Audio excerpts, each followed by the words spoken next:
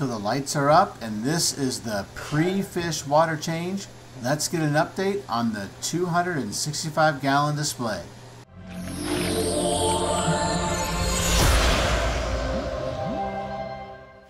So here's the lights that I've got for the aquarium. They are really simple. They're little spotlights. You can buy them off Amazon.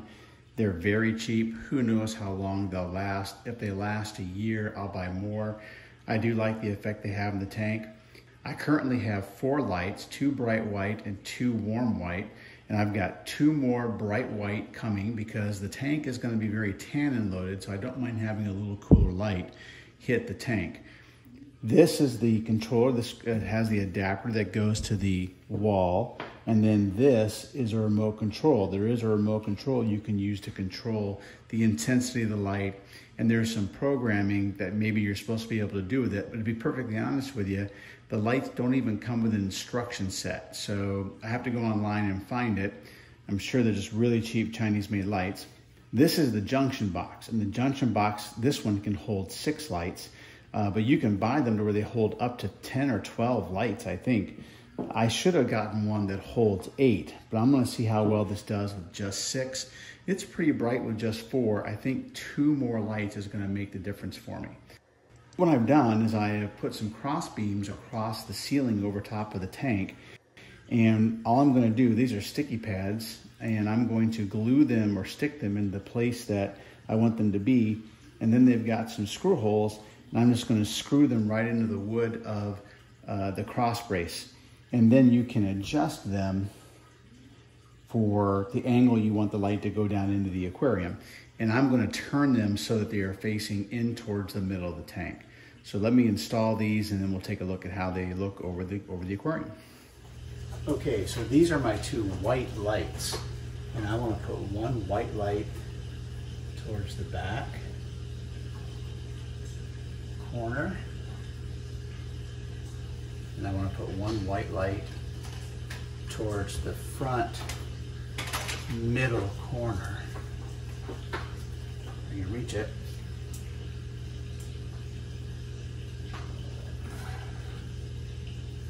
So these are my yellow lights. I'm going to put one on the back corner towards the other side.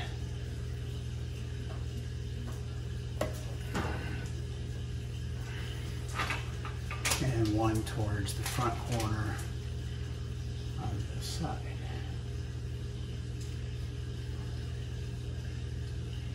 So when I get my other 2 lights, my 2 bright lights, one is going to go right here and one's going to go right there.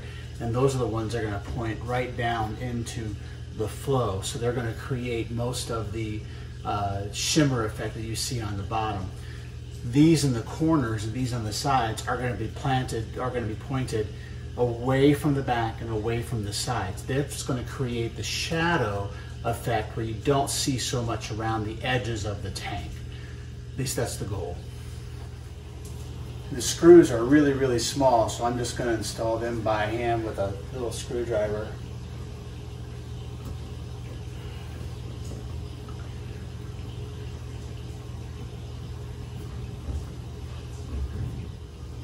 Now I can just angle the lights however I want to angle them. I'll angle them a little more carefully whenever I actually turn them on and see the effects it has in the tank. And right about now, the furnace or the water heater or something really loud turned on in the room, so you could barely hear my voiceover even though I'm wearing a lavalier mic. What I'm telling you here is that the manufacturers of these lights did not put any kind of screw holes or any other way to connect the junction box to this board, so I'm just using some double-sided sticky tape to hold it in place. There's almost no weight on this junction box, so it's probably not going to fall off. Then I need to put the power adapter into the junction box, and the power adapter does have screw holes, and they use the same small screws that came with the lights. The power cord plugs into the adapter, and there's plenty of length in the cord to make it to this outlet that's in the ceiling. So much so that I'm going to wrap it around this board a few times to take up the slack. That was actually pretty convenient, almost as though I planned it that way. I didn't plan it that way. Sometimes you just get lucky. Then each of the cords from the lights plugs into the junction box and we're good to go. And the cords from the lights will also wrap around those 2x4s. I simply cannot express how delighted I am that that worked out. So we're filling up on the pre-fish water change. I did about a 50% water change, changed the socks.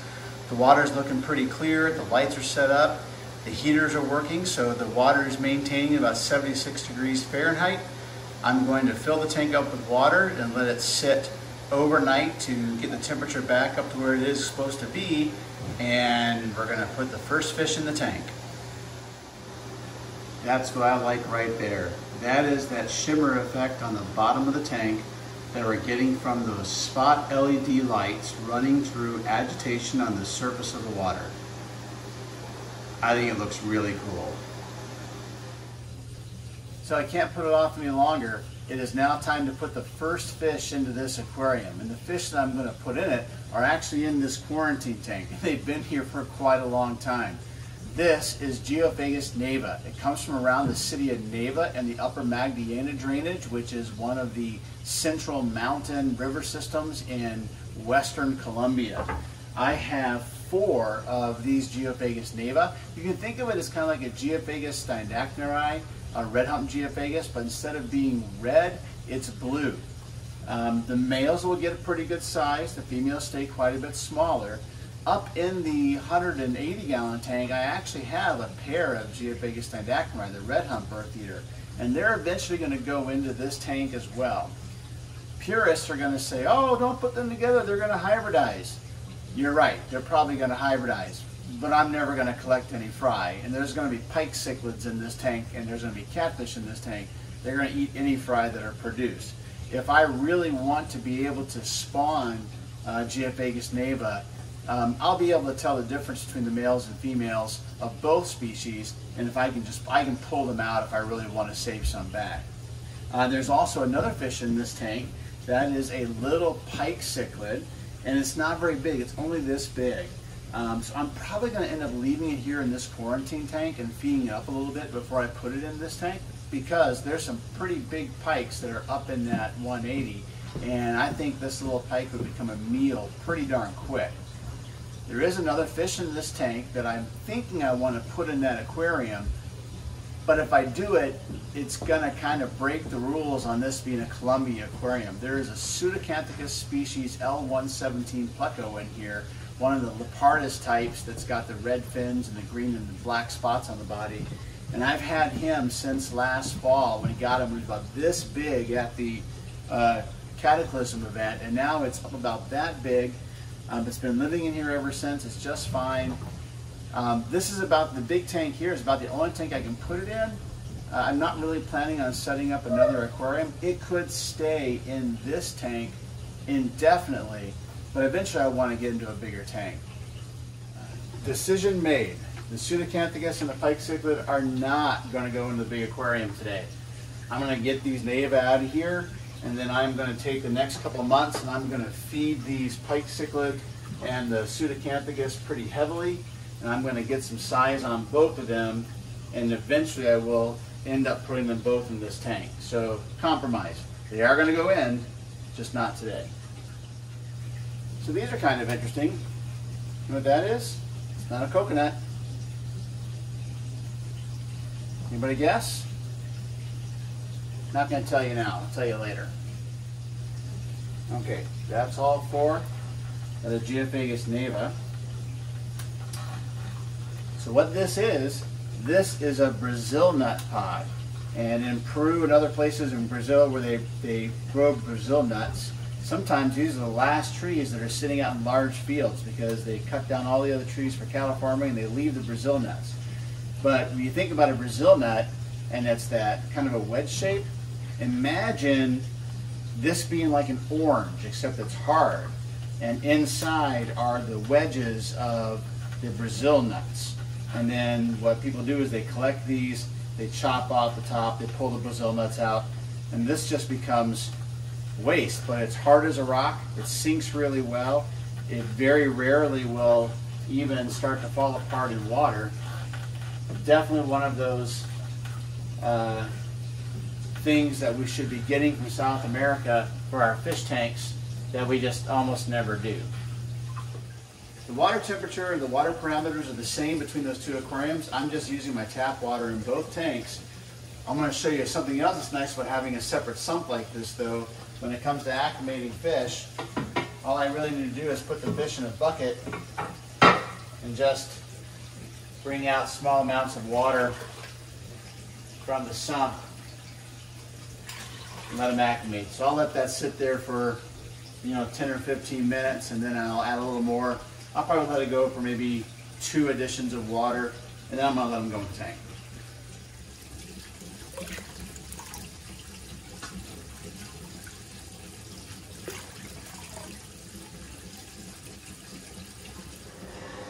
And here we go.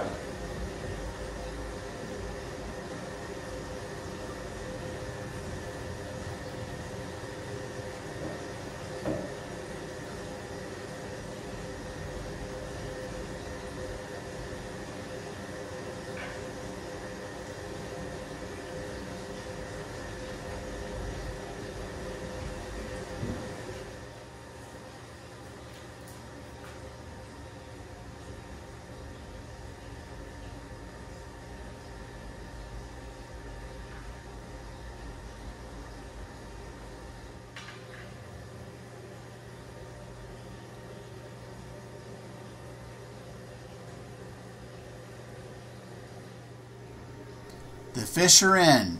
Now we can call it an aquarium. Now I'm going to back the camera up a little bit and let you look at the tank as I adjust the lights so you can see what I mean by trying to create an infinity aquarium. All 6 of the spotlights are on the tank, and you'll notice that the back left and the front right have those yellow spotlights, and then the other 4 are the bright white. And I hope you can see in this video that the lights are currently pointed more towards the center and the front of the tank, so the back corners are very shadowed. So I'm going to go and leave the camera in the front of the tank, and I'm going to come back here and move the lights around so you can see the effect. So this is the tank as is, and this is the effect that I'm looking for. You can barely make out the shapes of the background in the far back of the aquarium, but the front edges in the front of the aquarium are brighter. Fish can move in and out of the light and then go back into the back where they'll kind of disappear. That's that infinity look. The whole idea is to have to ask yourself, how big is this tank? I do apologize for the cloudiness, but until this tank is well established, I think it's something that we're going to have to deal with. Eventually, it will be crystal clear. So the first thing I'm going to do is I'm going to turn every single one of those LED lights so that they're pointing straight down. And you're going to see what the effect this has on being able to see the background and the sides of the tank. This isn't a bad look either, and I can certainly see its allure. I do like the fact that you can see all of the structure in the back, but I don't like that you can see the fixtures at the top of the tank. And because the lights are back towards the back of the tank, now the front is extremely shadowed. I can fix that by putting a strip light on the front edge of the tank, which I may end up doing eventually. The first thing I'm going to readjust is I'm going to take those lights that are on the back corners of the tank and I'm going to point them towards the front center. Watch what this does to those back corners. They just disappear.